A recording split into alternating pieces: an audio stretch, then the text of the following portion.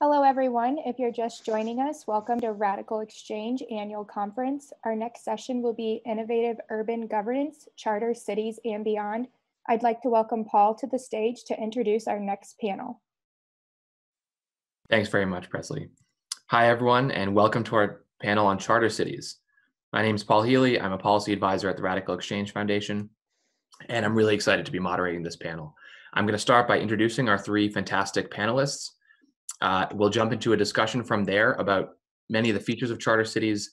Then we'll move on to discussing incorporating RadicalxChange concepts into charter cities, and then we'll save plenty of time at the end for question and answer from the audience. So if you're watching and listening, definitely don't hesitate to submit questions through Brella during the presentation, and we'll get to those with the last 10 or so minutes. So today we are joined by Mark Lutter. So Dr. Mark Lutter is founder and executive director of the Charter Cities Institute, as well as host of the Charter Cities podcast. He's on the board of directors of Explorer Academy and Blackstone Charter Cities. He has a PhD in economics from George Mason University, where his research focused on charter cities. Prior to launching the Institute, he was lead economist for New Way Capital, an asset management firm which made early stage investments in charter cities. He's been published in several newspapers and magazines, including the Chicago Tribune, City Journal, City AM, and Cato Unbound. I should also mention that Mark is a former board member of the RadicalxChange Foundation. So we're really glad to have him here today. Next, we're joined by Professor Lan Cao.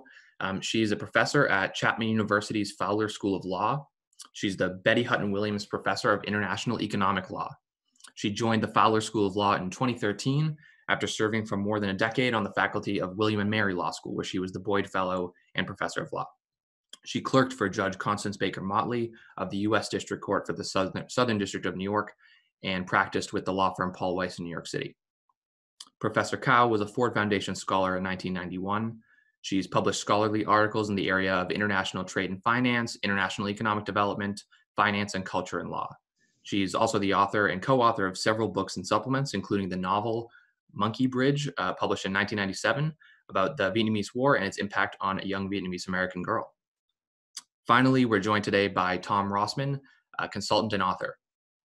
Tom is an international speaker and author that spent his career analyzing the economic, political, and social and cultural factors that determine growth and prosperity within society.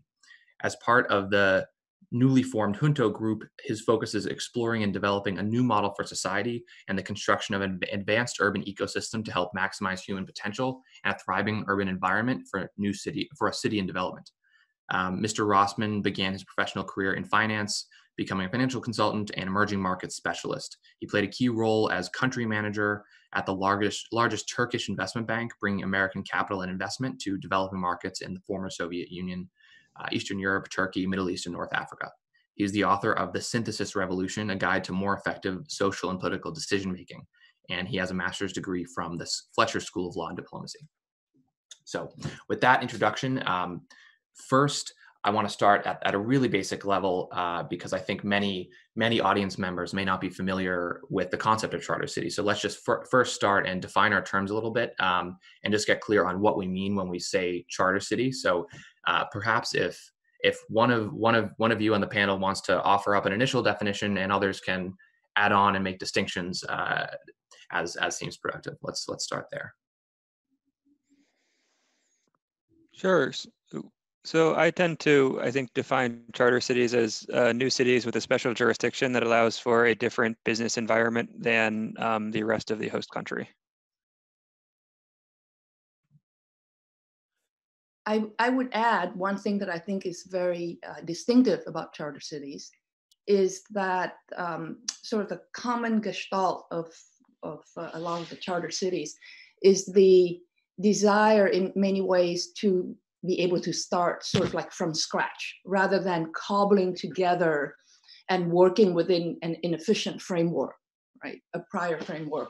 How can we start building a city with a different investment environment whereby you can almost kind of like bypass all the things that may be negative in that initial environment that keeps investment from coming in and jumpstart all the best qualities that we have been able to accumulate by observation as to which jurisdictions have been most successful in attracting investment. So that's sort of the overall desire, is to bypass the national in some ways, the worst part of the national, and create an international environment that's based on sound governance and practice.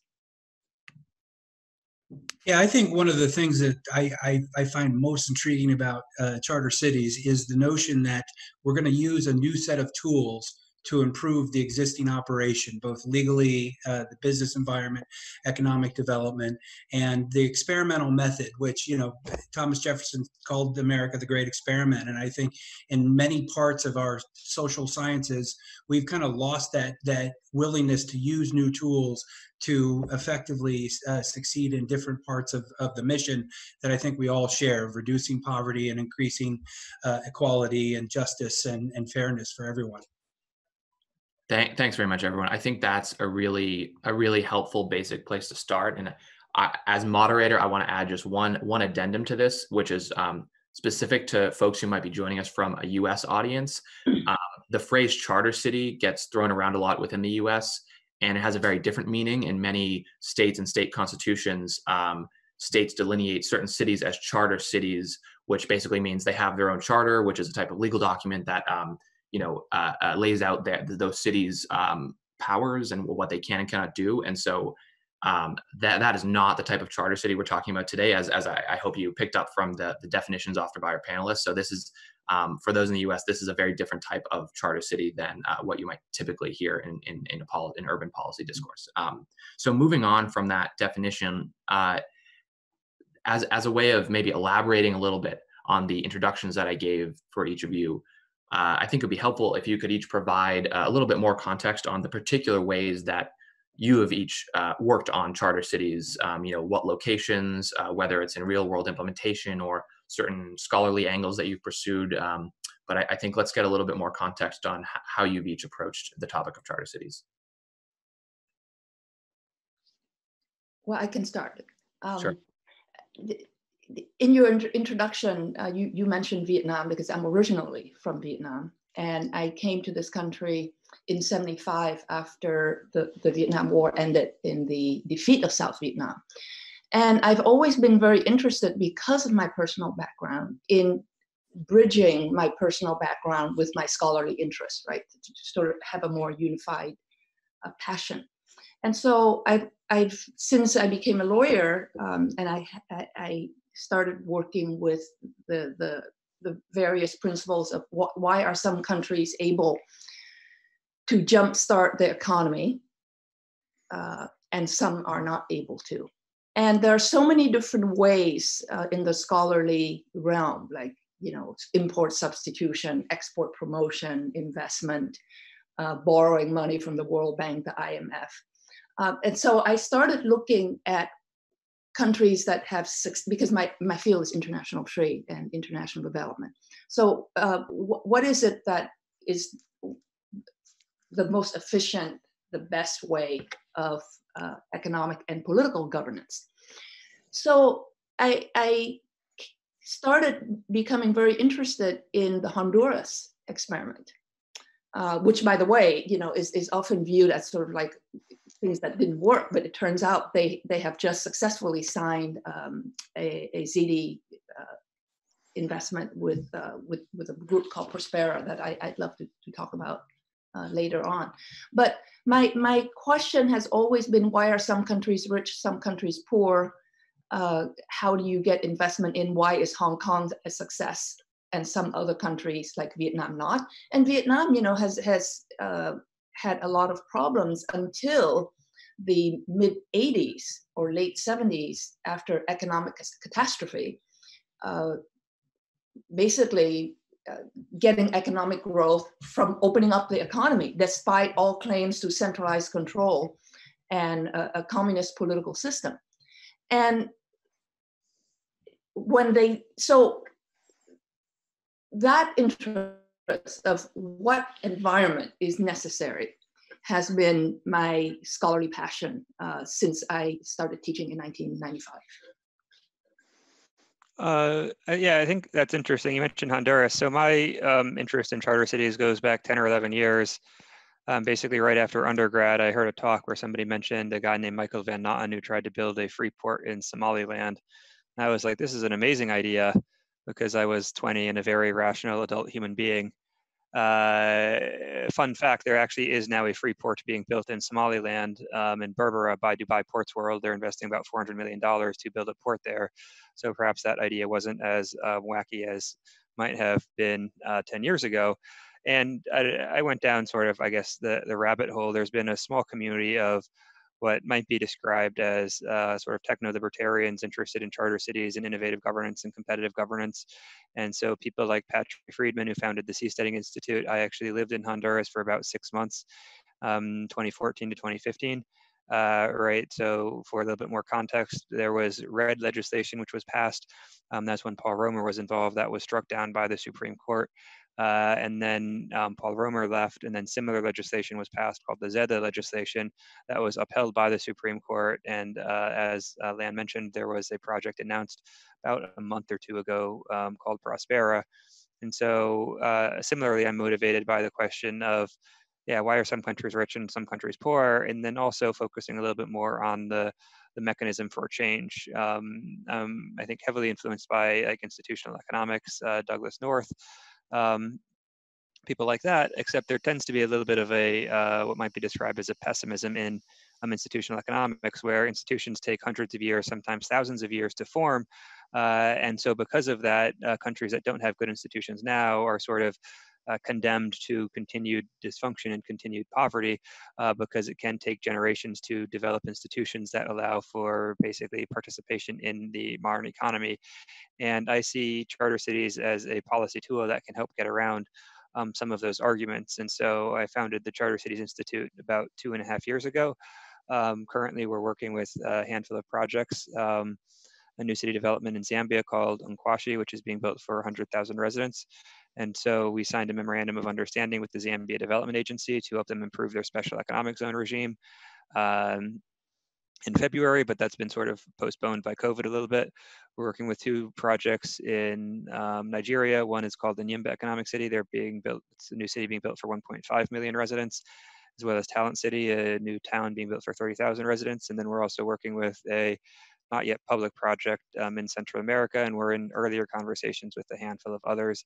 Our approach is somewhat, I guess, a little bit pragmatic as compared to, I think, an incremental compared to Paul Romer, where Romer, who originated the sort of modern term charter city, gave a TED talk. He went to Madagascar and then Honduras, and he was looking for like new city in the middle of nowhere, et cetera. And we're thinking about, okay, well, why not start with satellite cities? Why not start with people who are already building the cities, and we can just focus on the governance angle instead of going for full autonomy? Let's see, like, if it's possible to improve the business environment in one way or another. And that's been, I think, relatively successful for us. And then additionally, I recently joined a group called the Victoria Harbor Group. It's a group of Hong Kongers. I'm the only non-Hong Konger who is looking to build, we're looking to build a new city in a high-income country to, I guess, escape some of the changes in the current situation in Hong Kong that are making it not as livable as it used to be. And basically, we expect over the next 10 to 20 years, there'll probably be 1 to 3 million Hong Kong migrants. And while some of them will be able to easily move to New York, London, and live similar lives, many of them don't have the financial resources or the relationships to do that. And so we're in conversations about building a new city that can house them. And to the extent possible, we're exploring the possibility of granting a degree of, achieving a degree of legal autonomy that can make it a better business environment than if it just sort of had a typical city jurisdiction. Well, my story is sort of a combination of Lan and Mark's together. I actually was inspired by my experiences as a young financial executive going throughout the former Soviet Union and seeing the way that countries that are not too far away had developed modern Western societies, and seeing the depression and the deprivation that existed in Eastern Europe and the former Soviet Union. So right now I'm working with a group we're backed by a tech entrepreneur. And our outlook is that dynamic, creative, innovative growth is not in conflict with inclusive social policies that allow for equal opportunity and a high quality of life for people. And so our purpose, our overlining goal is really to focus on the ways where we can remove economic efficiencies from the current system and redirect that back into building the infrastructure for greater equality, greater inclusion, and fairness, and a high quality of life for everyone. So we've looked at many examples that have succeeded and many examples that haven't, and also, what are the constituent elements of the happiest societies, the most successful societies. So our approach is kind of bringing that macro infrastructure together, because I think a lot of cities have failed in the past because they haven't really coalesced the political and social and cultural factors that have allowed it to get the necessary support. And so, our feeling is that by approaching both the macro side of things and making sure those policies, and then using the great tools like RadicalxChange talks about to effectively manage both the political inclusiveness and also economic prosperity that's widely shared.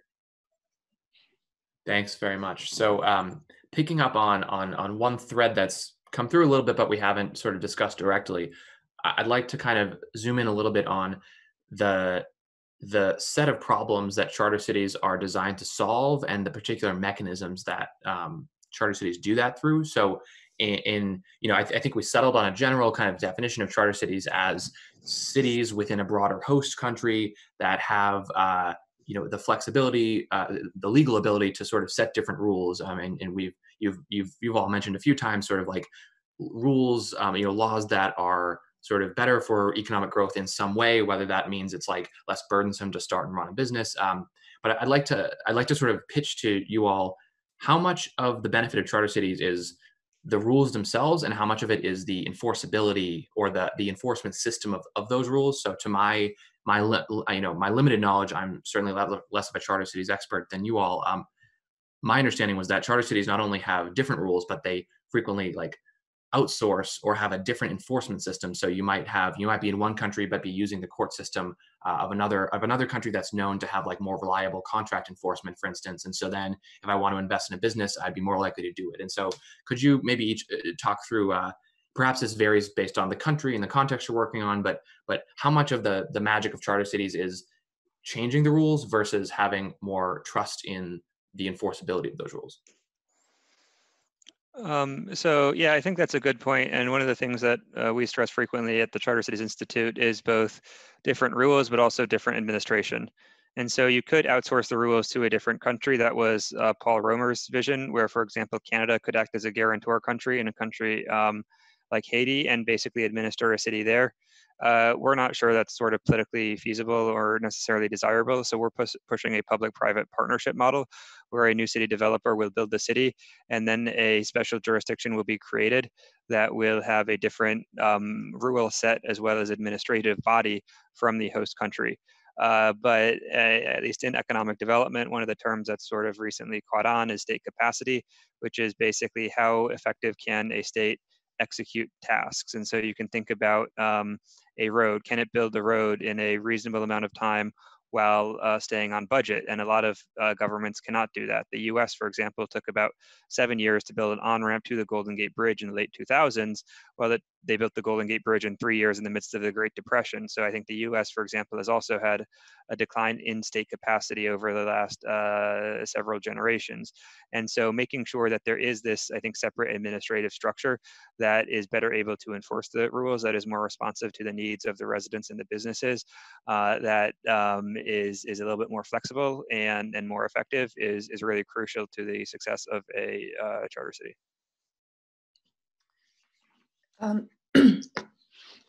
I think one thing that one has to really balance is, even if you have an economic set of rules that is the best, let's say the most efficient, that is going to attract the most investment and is most investment friendly, there's really, despite the desire to sort of escape the messiness of national politics, So you can start from scratch and have this great system. In reality, I don't think you're able to. So I think it's really important to realize that, especially in countries that need charter cities the most, which are the poor countries. These are countries that have extremely complicated history with foreign powers. And there's no way you can escape that. You know, no matter even if you create an administrative system that just sort of has a laboratory of new rules, it's still in the host country. And that host country is going to have its own history. So there's always going to be the drag of history and the drag of politics. And depending on the country, so I don't think you can have really a, what may work in one country where you're going to have more, where maybe Canada being the guarantor might work. Having a foreign guarantor is not going to work in another country. And it depends on maybe their colonial history and who the foreign guarantor is. So for example, I found it extremely fascinating that, you know, in 2019, I think, in 2018, 2019, Vietnam announced I guess I don't know if it's a law or a regulation, but the desire to form 3 new special economic zones. And special economic zones are similar enough to charter cities. You know, I think of charter cities as a more hyperkinetic special economic zone, right? It tends to be even more autonomous than special economic zones. But in Vietnam, they weren't even thinking of charter cities. They were just saying 3 special economic zones, 3 SEZs along the coast. And Vietnam has been just, you know, left, right, and center attracting foreign investment, but they wanted more radical rules in these SEZs. And the Vietnamese are very sort of culturally interested in commerce, right? They want to get in there and join the global community. And yet, huge demonstrations all over the country. And it frightened the government because the demonstrations seemed to be so grassroots. And what sparked these demonstrations? Immense opposition. And the only worry is that the SEZ was going to create a situation where it's going to be mostly Chinese investment in Vietnam, and the Vietnamese, with a 1,000-year history of Chinese domination, the local population were not pacified by the government promises that, oh, this is not just going to be Chinese, you know, it's going to be other, maybe American investors, which the population welcome. So, you know, there's just no way you can get rid of the history. And in the case of Vietnam, history of, you know, being very worried about China. And I think it's also important to realize that, you know, like I come from this with a desire to see a system where there is investment and there is also a decrease of poverty. And so we have to take into consideration what you mentioned, the social justice dimension. And interestingly, every time that I have presented this, people are really concerned about foreign takeover, right? So the people that one claims would be most helped by this are the people that are like, oh my God, this is like colonialism in disguise. So the more you take the local out and put the foreign in, like foreign courts, foreign guarantors, economically it might be great, but it's going to have backlash. So one really has to find out how one can calibrate these economic principles in a way that is going to be compatible with the local, even as we try to bypass the local. Yeah, I think that's right. Sorry, Tom, I'm going to jump in again. And that's sort of, I think, what we've tried to do with the Charter Cities Institute. So for example, in Africa, the leads, the city developers that we're working with in Zambia, it's a Zambian and Nigeria. There's 2 separate projects we're working with. Both are led by Nigerians. And I mean, it's not always possible because some projects are led by, new city developments are led by people not from the host country. But our preference whenever possible is to work with people from the host country. the people who tend to be buying and or moving to the city tend to be from the host country. And as you mentioned, I think when you get the guarantor country, it does make it necessarily a bit more tricky. And so on the sort of charter city and special economic zone sliding scale, we might be a little bit more special economic zone than sort of, if you call Paul Romer's the full blown charter city model, because getting this political buy-in, as you mentioned, is extremely crucial, and making sure that there is definitely a geopolitical element to charter cities, with countries being worried about selling their autonomy and things like that. And so, I mean, we also, to a certain extent, I think, see it as a way to help countries build their own institutions. And so a lot of countries in emerging markets, their institutions are basically legacy colonial institutions where the colonial power left in the 60s or whenever. And the current institutions are just a sort of reflection of those. But charter cities, because you start with a blank slate, allow for something that might reflect the sort of needs and desires of the local population a little bit more. Obviously, you have to take into account that it also must reflect the needs of the international market to allow for that broad-based trade and exchange, to allow the poverty alleviation to take place. But I think you can develop a framework that's flexible and allows the balancing of those two. That's great. Yeah, absolutely. In fact, one of the areas when we're looking at where economic efficiency can be introduced and have a unified approach in terms of economic development and a focus on people and the purpose of making the quality of life better, one of the areas that we've identified is land. And there is trillions of dollars a year that of private gain that's being captured by private interests through public investment. And so in order to address that, and one of the areas that we find that's been really successful in merging this is Singapore, where they took an entirely different approach. So the idea is that the land is for everyone and basically owned by everyone, but at the same time, there are certain needs in terms of economic development and also obviously housing. And they've taken a very pragmatic approach with unique institutions, kind of overcoming that colonial heritage that they had. And they have 80 to 90% home ownership, almost zero homelessness, and very dynamic economic environment, which was rated recently as the second easiest place to do business in the world. So our attempt is to bring all those elements together by taking those inefficiencies and redirecting them into the investment for the quality of life for the citizens. Great, thanks. And so moving on, one question that came in from the audience, and also something I was planning to ask you, so it's a good time to go to those questions, is from Peter, who is asking, where is the best place to build a charter city today? And sort of the version of that I wanted to ask was just, generally, what are the different criteria you would look for in a host country that would make that country a particularly good or not as good host to think about starting a charter city? Sure. So at least when we're looking at potential locations, what we think about, one, our model is to partner with people who are building new cities on the ground. So that tends to be a determining factor. But then in addition, we also look at things like urbanization rate. Some places, for example, Europe, are not urbanizing at all. And in fact, like to a certain extent, some of the urban populations are declining just because of demographic changes. So there isn't a lot of demand for new cities, much less charter cities. Also, if you look at high-income countries, tend to be well governed enough, right? There's definitely a lot of improvements that can be made in high income countries. But even if you make all those improvements, you might be talking about a 30-40% bump in GDP per capita.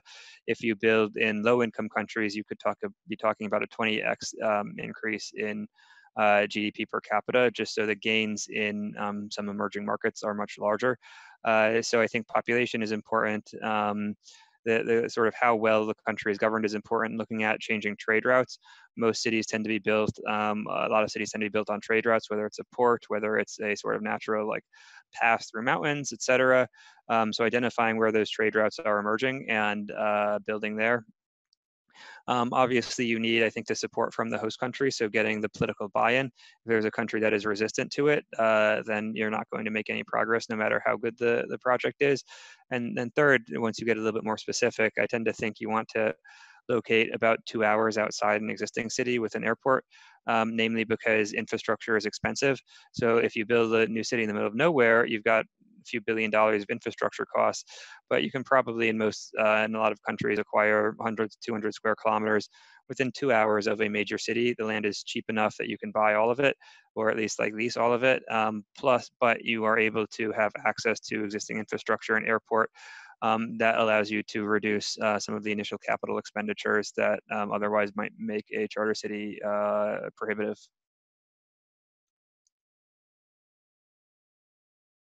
I'm sorry, go ahead. Oh no, I was gonna, I'm not involved on the ground in this, so I would defer more to the two of you, but I do have a small point, and it would link up to what Tom was saying about the land, and also it goes to your paper, Paul, which is a fascinating paper. It would seem to me like if you're going to get the land to start the project, I mean, you're gonna need a location. So the land issue is going to be a common denominator, no matter where you decide to build the charter city. So the issue of title and valuation are going to be just endemic and sort of embedded in where you decide you're going to choose as a location. So, you know, that's why your paper, Paul, on salsa to me is so fascinating, right? Because valuation is such an issue, especially in countries that don't have a vibrant market. And how are you going to get comparables and things like that if the market has been either manipulated or so inefficient that you can't even get a market valuation? So the salsa, and I'll let you talk about it later, I think is just a great way to address that dilemma. But the other dilemma, I think, with respect to where you're going to choose a location has to be the issue of title. And that is a big problem in many third world countries because title may be very muddled. I mean, De Soto wrote a whole book on this. So once you have the title, then I think the investor group can use salsa to do the valuation. But you know, where do you, who is in charge of leasing? What if it's kind of like, you know, there's no recording of land title? So I guess we may want to bypass those places. That would be one issue that I bet if Mark goes to a place and the title is all over the place, that place is going to be a problem in terms of establishing any kind of charter city there.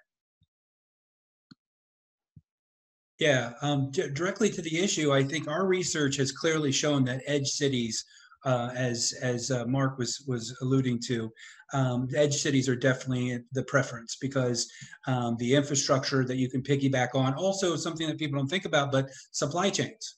And also housing, you want to draw, you know, workers from the surrounding region as well as from the city itself. So I completely agree. And, you know, one other point, you know, that Lan was making, I think is very insightful. You know, De Soto used Egypt. I can tell you from my experiences in Egypt that it is absolutely a crisis when individuals can't build wealth.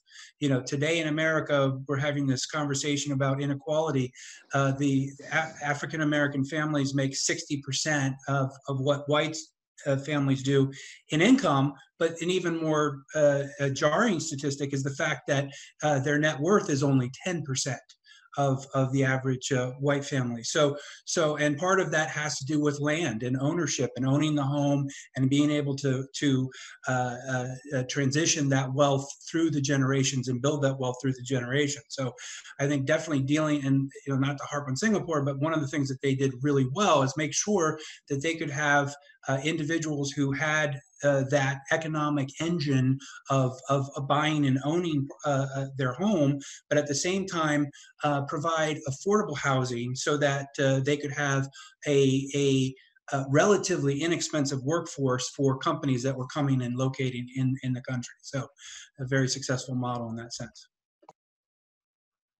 Great, thanks everyone. So I do, as Lan mentioned, I do want to turn very soon to speaking about radical exchange mechanisms in charter cities, one final question, and we can keep this one a little bit briefer, just on charter cities generally, is because you're all on this panel right now, you're presumably fairly optimistic about the potential now for charter cities. But as Mark mentioned earlier, the idea has been around for a while, and there have been some experiments that haven't succeeded. And so, what would you all say is different right now? I guess Mark and Tom, because you're involved on the ground, what are you doing differently that will make the current initiatives go better than the former charter cities that haven't succeeded? Sure. I think two things. One, just what we learned from Paul Romer is that you don't want to put all your eggs in one basket. So you want to diversify and potentially take a slightly more incremental approach. That way you can build up small wins, you can build up knowledge, you can build up how to do this. I mean, nobody really knows what it means to create a legal system from scratch. So one of the things the Charter Cities Institute is doing is developing a governance handbook that can help share some of the practices of what does it actually mean to create a legal system from scratch. In terms of like land acquisition, right? That's a challenge that Land brought up. How do you actually acquire 100 square kilometers, especially when title is unclear? Some of the partners that we are working with are doing this in a relatively comprehensive manner. And so once they are successful, that information can be shared and that can become a model for sort of broader diffusion. So I see it to a certain extent as a learning process. Right, it takes time to learn a new skill, and building cities from scratch with new legal systems is a new skill that requires a lot of moving parts, and so it takes time for to train the people who are able to do that. Another thing, for example, that we are thinking about is just training a class of city administrators. So if you build a new city for 1 million people, who administers it? You might not want people from the host country in the host country government, because they've sort of been inculcated into a culture that isn't as effective as the culture you want. You might be able to hire some expats to come back who might currently be abroad and educated in high income countries, but you probably can only fill like 10 to 20% of the positions like that. So you need basically a training mechanism to train the rest of the administrative class of a charter city. And I think the second reason why I'm, I guess, more optimistic about what's happening now is just, I mean, it's hard to sort of communicate this, but there's a lot more going on the ground than there was 10 years ago. I mean, I've been in this space for a while, and there's a lot more happening, and the projects are a lot more real. Like people reach out to me much more frequently than they did several years ago. It's not as really public because Paul Romer is Paul Romer, and he did a TED talk, and he wasn't a Nobel laureate then, but he is now. But just in terms of the actual interest on the ground and the appetite for these projects, it's much higher than it was. Yeah, I also think there's a sea change just in terms of the way that people look at this. Last year, 181 CEOs signed a memo with the Business Roundtable saying that the shareholder profit maximization model and the sort of supply side model that we've been working with for the last 40 years really needs some major changes. And I think there's a along with what's happening now with the racial protests and things, there's a lot of recognition that we need to have a new approach. And I think one of the things that I'm very experienced in and with emerging markets is that you really have to get to a point where people understand it in an intuitive way. And a lot of people came into Russia and the former Soviet Union saying, this is a better way to do things, but that didn't quite work out because they didn't understand it. They didn't have a framework to work it into their daily understanding. And that each and every city that we've analyzed that have failed, including Google's recent withdrawal from the Toronto project, is at the heart of it was because the people just weren't supportive. So I think we're on the ground doing the micro management and the waste management systems and all that. That's vital and important, and the legal system obviously as well.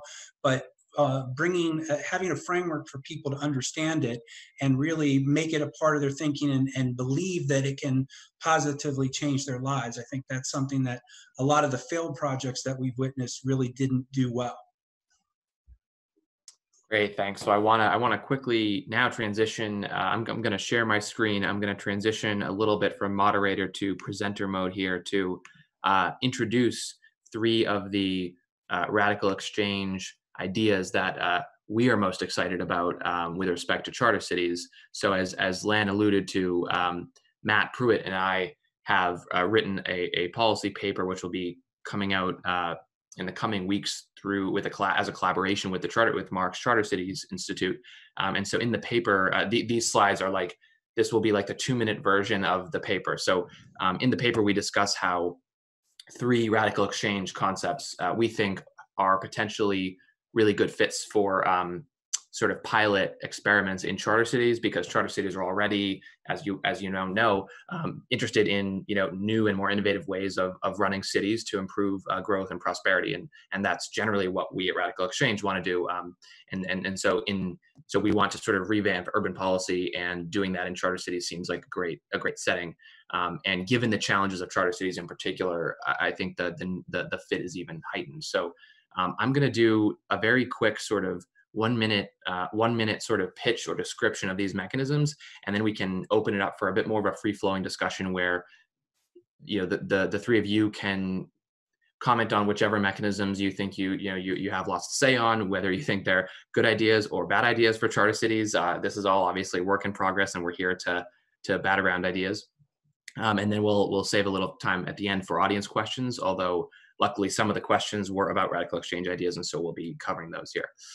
So first, SALSA, also known as cost in Radical Exchange terminology. So this is self-assessed licenses sold via auction. The diagram here, it just shows at a really basic level how this works. There's some asset, so in a charter city, that might be a plot of land or a license to do a particular thing that is purchased at auction. The owners then maintain a valuation, a self-assessed valuation that they just personally input into an online marketplace. They pay a tax rate, a SALSA rate, on that their self-assessed valuation. So it's basically like a property tax on the value that you assign to the asset, and they stand ready to sell, to be compelled to sell that asset at their self-assessed valuation. So it's a system that incentivizes people to assess their assets honestly, because they can be bought at that price at any time. And so it's sort of the Radical Exchange hybrid of commonly held property and private property, and we think it has lots of great qualities. And so that's the mechanism. In charter cities in particular, we think it would be a great fit for commercial property, so the land that is actually used to sort of start the city, and that will be used for productive commercial purposes, and then public licenses or leases. So if you want to control congestion, you could use SALSA for allocating a quota of a certain number of vehicles that could be in use at a given time, and adjust that upward or downward as you observe congestion trends. And so basically a public license to do almost anything where you're going to have a scarce space or scarce capacity. So that's SALSA. Quadratic voting, folks in the audience may be a little bit more familiar because this is one of our more prominent mechanisms that has been used in the real world to some extent at this point already. This diagram in the bottom left here is basically a snapshot of what is quadratic voting. It's a voting method where you are putting credits to express the intensity of your preferences on the range of things you're voting on, and there's a quadratic cost. So 1 vote, 1 credit, 2 votes, that'll be 4 credits, 3 votes, 9 credits. So it's a voting system that allows you to express your preferences, to express a loud voice, but it's increasingly costly to have that loud voice. And the picture on the bottom right here is the distribution of preferences that you get. So this is from our work in the state of Colorado, the Democratic caucus in the state legislature. When you put a quadratic cost on voting, you see that these were spending bills that the caucus was prioritizing. Some of the bills are really preferred, and you get this big long tail of things that people kind of care about, and you wouldn't see that nuance with just a yes/no vote or just a ranked vote. So that's quadratic voting. We think in charter cities, this could be helpful at the governance level. So whatever sort of governing committee, whether that's a type of a city council or sort of management committee of the charter city, they could use this in just the same way that the Colorado government did to prioritize things they want to use charter city funds to do. So, choosing among particular infrastructure projects or whatever the case may be. And then external citizen-facing elections. So we think basically quadratic voting is an improvement upon certainly regular voting and even ranked choice voting. So if there's a mayoral election in a charter city, we think this would just be a better sort of democratic system to use for having that election. So internal and external applications of quadratic voting. Finally, quadratic finance. This is a slightly newer mechanism since it wasn't in the book Radical Markets, but has taken off within the Radical Exchange community.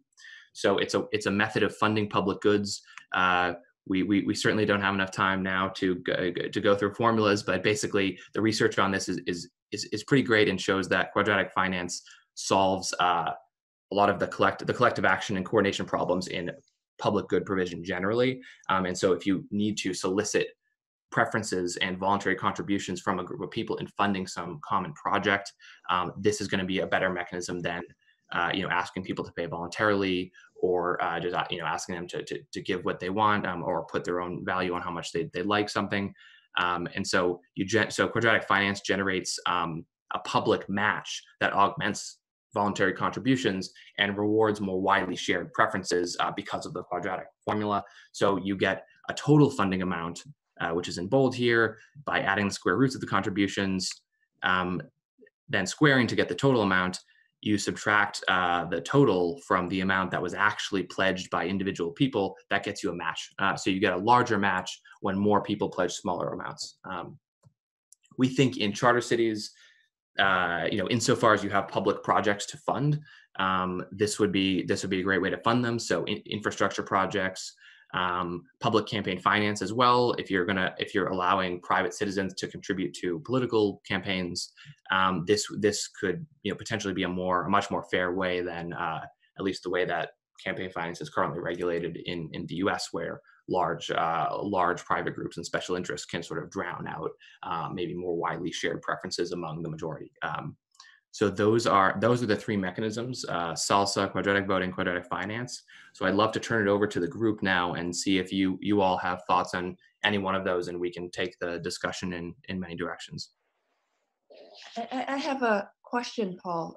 I'm familiar with SALSA as it's been applied in land acquisition. You mentioned in your paper in Chile and Singapore. Those are the two countries that I've been, I've seen it working really well. Chile and Singapore are quite economically advanced, though, with a pretty vibrant pre-existing market before the wave of foreign investment, even the modern wave. Mm-hmm.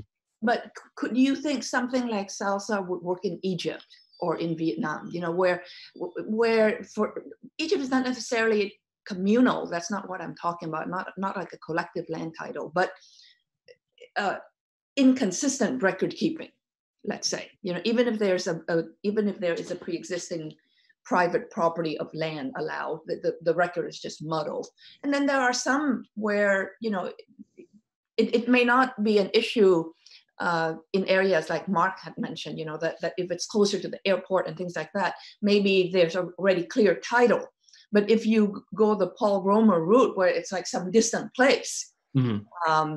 Then the title may be more communal. Fishermen, maybe vying over who owns it.